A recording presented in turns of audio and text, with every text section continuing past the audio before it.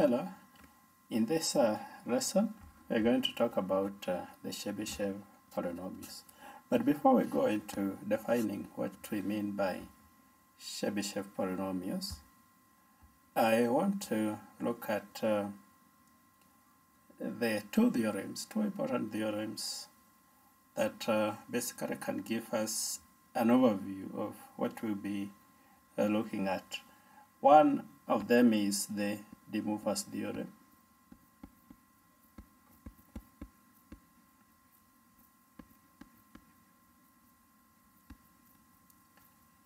You probably did this one in complex analysis, and the other one is the binomial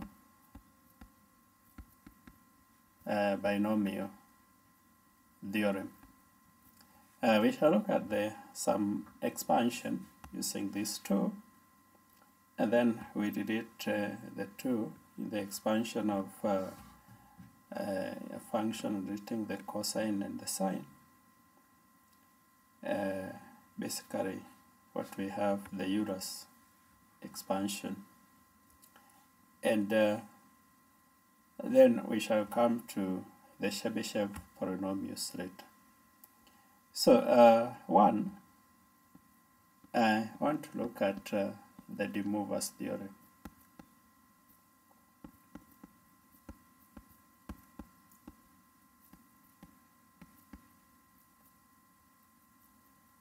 The de Moivre's theorem can be used to expand the expression of the form cosine of theta plus I sine of theta raised to some power n, where I in this case is the imaginary unit, which is the square root of -1. If we apply the de Moivre's theorem to this, then we get cosine of n theta plus I sine of n theta. So basically it's only the argument that is multiplied by n, nothing more. So from this relation we see that when I write cosine of n theta is basically the real part of cosine of theta plus I sine of theta. The real part is the cosine of n theta, and also the imaginary part is the sine. You can see that sine of n theta is basically the imaginary part of this number. This one is raised to the power of n. Cosine of theta plus I sine of theta raised to power of n. Now, this is the real part and the imaginary part. We say that the real part of this number, this quantity here, is a cosine of n theta, while the imaginary part is the sine of n theta.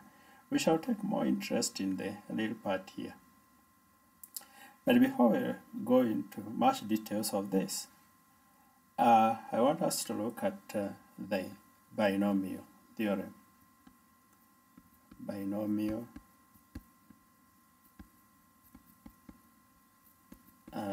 theorem. Binomial theorem is usually useful in the expansion of the form a plus b raised to power n.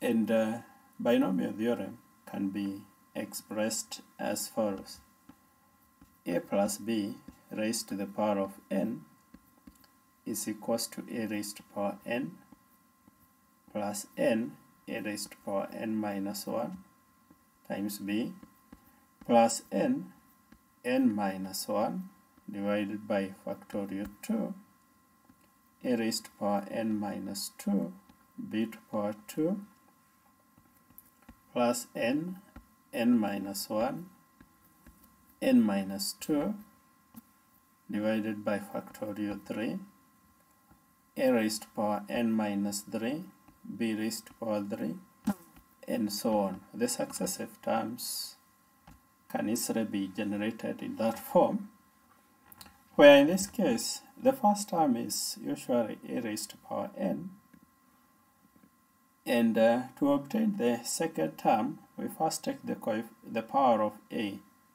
That will be the coefficient of the next term. Then we reduce the power of a by 1, increase that of b by 1. Because we don't have b in the first term, it means that the power of b is 0. So increasing that by 1 means that we get b to power 1. To get the next term, we take the coefficient of this term, multiply by the power of a, and divide by 1 more than the power of b. And that will give us n times n minus 1 divided by 2, which is just the same as 2 factorial. And then the power of a is reduced by 1. This was n minus 1, so you now get n minus 2. The power of b is increased by 1 from 1 to 2. And this can be repeated to generate the successive terms of the series. This basically is the binomial series or the binomial theorem. Now, we may consider the case where n is a positive integer. And if that is the case, then this one can be expressed as a raised to power n plus n combination 1 a raised to power n minus 1 b plus n combination 2 a raised to power n minus 2 b square plus n combination 3 a raised to power n minus 3 b raised to power 3 plus n combination 4 a raised to power n minus 4 b raised to power 4 and so on, so that it becomes even much easier to write this series. In this case, the combination, when we write n combination r, which sometimes we just write nr like that, is the same as factorial n divided by factorial n minus r times factorial r. This is n combination. This is the definition of n combination r. So we can use the first notation here or this other notation. It means exactly the same. Now, in this series, we want now to consider, remember this is a plus b raised to the power of n. We want to consider the case where we had considered earlier using the De Moivre's theorem. The expansion that we had considered here. You see the expansion is of the same form. We have cosine of theta plus I sine of theta. So if we take cosine of theta to be our a and I sine theta to be our b, then we can apply the binomial theorem and write, if we set here a to be cosine of theta and b to be I sine of theta, then we shall have cosine of theta plus I sine of theta raised to power n. And the first term will be cosine of theta raised to the power of n. See the first term here, a raised to power n, which is cosine of theta raised to power n. Then the next term will have n combination 1,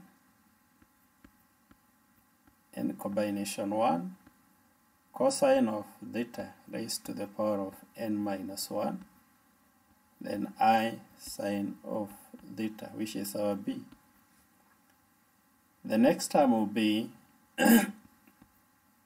n combination 2, cosine of theta raised to the power of n minus 2, then b raised to power 2, and b is I sine of theta. We raise this to the power of 2. The next term becomes n combination 3 cosine of theta raised to the power of n minus 3. Then we have I sine of theta raised to the power of 3. And so on and so on. But let me write just one more term. The next one will be n combination 4. We have cosine of theta raised to power n minus 4. Then I sine of theta raised to the power of 4. So you see that now there will be many more terms we can add here. But let me just consider those for then. How many terms? 1, 2, 3, 4, 5. Then we can look at the generalization. We say that the first term is just cosine of theta raised to power n. And the second term has I. The third term will have I squared.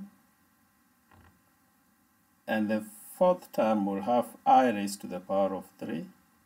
The next term will have I raised to the power of 4. Remember that I is the imaginary unit, the square root of -1. Remember, I is the imaginary unit. So when we write I squared, we'll get -1. When we write I raised to the power of 3, we'll get minus I. When we write I raised to the power of 4, then we get +1. +1 and so on. I raised to power 5 will be +I raised to power 6 will be -1, and so on.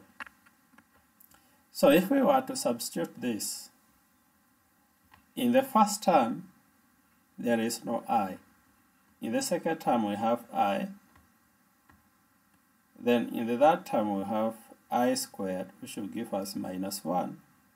That means that I will vanish there. The next term will have I cubed, which is -I. The next one will have I raised to the power of 4, which is +1.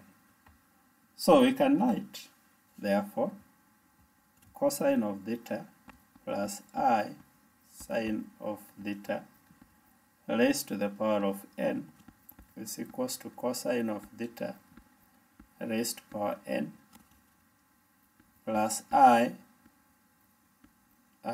n combination 1 cosine of theta raised to power n minus 1 sine of theta. That's the second term. The next term will be, the next term will now have -1 because of the I squared. So we'll have n combination 2 cosine of theta raised to power n minus 2 sine of theta squared. The next term will have -I n combination 3. We have cosine of theta raised to the power of n minus 3 sine of theta cubed. In the next term, we'll have I raised to the power of 4, which is +1. So we'll have n combination 4 cosine of theta raised to the power of 4 sine of theta raised to the power of 4. Sorry, this is n minus 4 here. This one is not 4, but n minus 4. So in that case, this will be our series. Then we have many more terms. I want us to look at the real part. You say where there is I, that is the imaginary part. We have this one. we have this one is also has I. The other three terms with the even powers of the sine of theta are real terms. So we can write that the real part of cosine of theta plus I sine of theta raised to the power of n is the same as cosine of theta raised to the power of n. That's the first term here. The next term is this one. So we have minus n combination 2 cosine of theta raised to the power of n minus 2 sine squared theta. The next term is this one, plus n combination 4 cosine of theta raised to the power of n minus 4 times sine of theta raised to the power of 4, and so on. These are the terms. So basically, we note that we recall from trigonometry that when we have sine squared theta, we can write this as 1 minus the square of cosine of theta. Remember this from trigonometry, this from the very first identity in trigonometry. So where we have sine squared theta, we can replace with 1 minus cos squared theta. Where we have sine of theta to the power of 4, we can write it as sine squared theta raised to the power of 2. So this one can be written as 1 minus cos squared theta raised to the power of 2, and so on, so that we can replace the sine here. We can also replace the sine here, and we can write that cosine of theta plus I sine of theta raised to the power of n. This is we want to get the real part of this quantity. We can say the real part of cosine of theta plus I sine of theta raised to the power of 4 raised to the power of n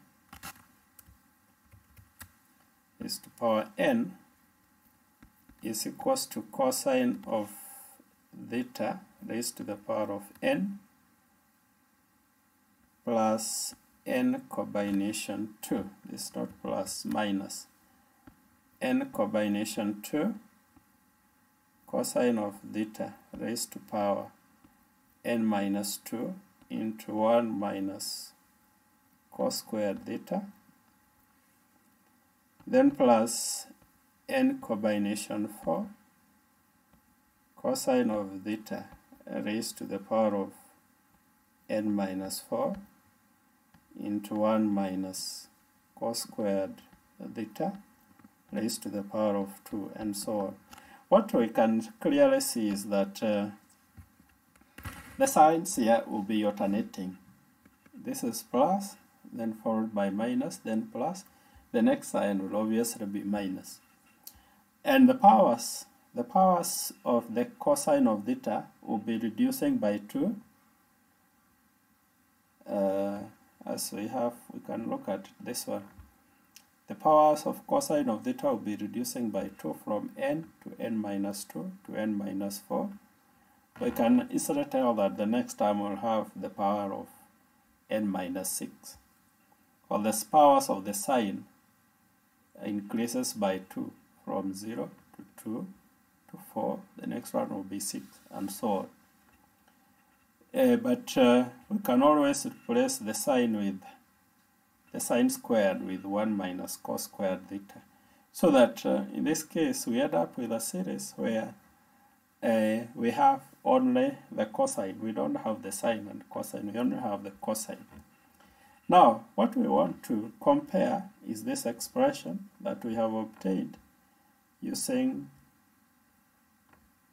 the binomial theorem with what we had obtained using the De Morgan's theorem.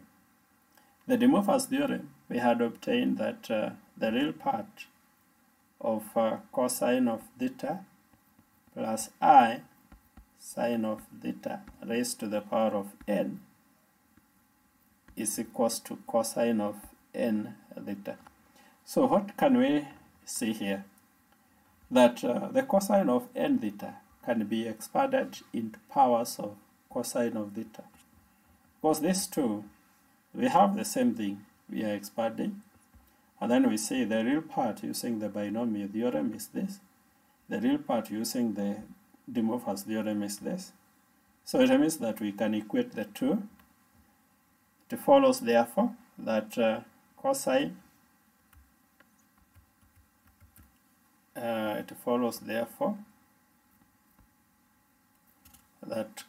of n theta, which is what we have obtained using the De Morgan's theorem, can be expressed as cosine of theta raised to the power of n plus n combination 2. This is minus n combination 2 cosine of theta raised to the power of n minus 2 into 1 minus cos squared theta. And then the next term is plus n combination 4 cosine of theta raised to the power of n minus 4 into 1 minus cos squared theta raised to the power of 2. The next term, as we have seen, would be minus n combination 6 cosine of theta raised to the power of n minus 6. Then 1 minus cos squared theta raised to the power of 3, and so on. The next term will be n combination 8 cosine of theta raised to power n minus 8, and 1 minus cos squared theta raised to the power of 4, and so on and so on. Now, we see that cosine of n theta can be expanded into powers of cosine of theta.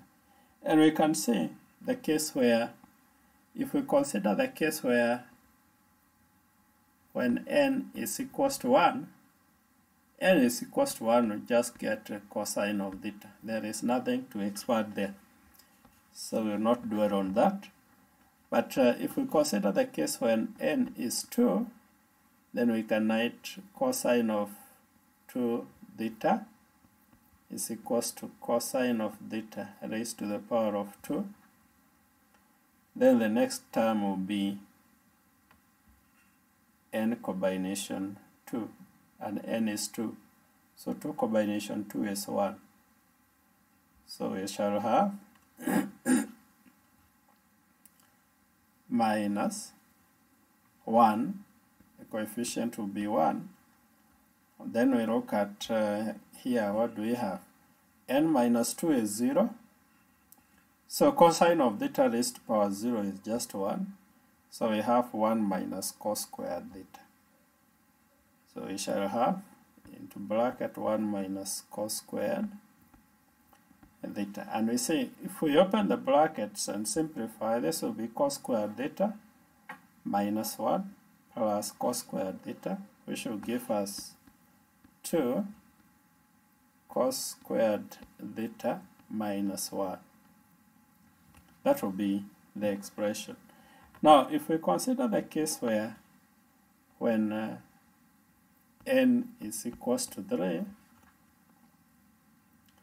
so we'll have cosine of 3 theta, which is the first term is cos theta raised to the power of 3, then minus 3 combination 2 cosine of theta raised to power 3 minus 2, which is 1, then to 1 minus cos squared theta. The next term, if you look at the next term, n combination 4. Now, we cannot have 3 combination 4. That means that we cannot have any other term. We only have those 2 terms. So when we open the brackets, we get cos cubed theta minus 3 combination 2 is 3 cos theta into 1 minus cos squared theta. And this will give us cos cubed theta minus 3 cos theta plus 3 cos cubed theta, which is the same as 4 cos cubed theta minus 3 cos theta.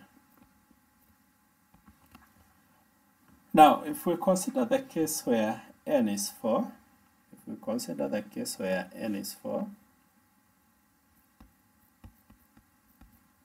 then we shall have cosine of 4 theta is equals to cosine of 4 theta is equals to cosine of theta raised to the power of 4 minus 4 combination 2 cos theta, cos squared theta this time, into 1 minus cos squared theta. Then the next term will be plus 4 combination 4. And if you look at what we have there in the series, 4 combination 4, then cosine of theta raised to power n minus 4. N is 4, so 4 minus 4 is 0. So this one will give us 1. So then we have 1 minus cos squared theta raised to the power of 2. So that's what we shall write here. 1 minus cos squared theta raised to the power of 2. So 4 combination 4 is 2. 4 combination 4 is 1, not 2. And then you can compute 4 combination 2. If you work out 4 combination 2, you can check out the value of 4 combination 2. Maybe you can use your calculator to find that. And if you work out, you should get a value of 6. So this should give us cosine of theta raised to the power of 4 minus 6. If we multiply out here, we get cos squared theta minus cosine of theta raised to the power of 4. Then the next term, 4 combination 4 is 1. You can confirm that. So you get 1 minus 2 cos squared theta plus what? Cos raised to power 4 of theta. And if we put the right terms together, we have cosine of theta raised to power 4 minus 6 times minus cosine of theta raised to power 4. That will give us plus, then another cosine of theta raised to power 4. That should give us 8 cos raised to power 4 of theta. Then the square, we have minus 6 minus 2. So that will give us minus 8 cos squared theta. Then we have plus 1. So this is cosine of 4 theta. So cosine of 4 theta can be expressed as 8 cos power 4 theta minus 8 cos squared theta plus 1. Now, I want us to look at, of course we can do more of this, but I don't want to do so many to avoid confusion here. We just need a few. Then obviously we can generate more others. Now, I want now to I want to replace some few things here. Where we have cosine of theta, I want to replace cosine of theta with x. So we had cosine of 2 theta is 2 cos squared theta minus 1. I want to replace cos theta with x, so this becomes 2x squared minus 1. This is, we replace here cos theta with x. That will give us 2x squared minus 1. If you go to the case where n is 3 and do the same, this should give us 4x cubed minus 3x. If you go to the next one, this should give us 8x raised to power 4 minus 8x squared plus 1. Now, if you look at this, first we have the coefficient here, 8. This coefficient 8 can be expressed as 2 raised to the power of 3. Notice that this 3 can be related to this 4 here as 4 minus 1. You can easily relate that the power of 2 here in the coefficient of the first term is 2 to the power 3. If you look at this one, the 4, we can relate to this quantity here, we can write 2 raised to power 3 minus 1, which is 2 raised to power 2 is 4. It's giving us the coefficient of x cubed, the first term. And the same can be done here. Of course, 2 is just 2 raised to power 1, which is can relate to this one. Now, what we are getting here is what we call the Chebyshev polynomials. The Chebyshev polynomials. We shall be denoting the Chebyshev polynomials by Tn of x, and we normally write these ones as cosine of n cos inverse of x. This is how we define the Chebyshev polynomial. Then we set cos inverse of x to be equals to some value theta, so that Tn of x becomes cosine of n theta. And when we have cosine of n theta, then we can look at now the expansion of cosine of n theta, and see that from here we can write that x is equals to cosine of theta, so that when we expand cosine of n theta in the Chebyshev polynomial here, we just replace theta with x. We shall be having polynomials like the one we have here. So we shall look at the expansion of the Chebyshev polynomials and some properties of these Chebyshev polynomials in our next lesson. Thank you for listening.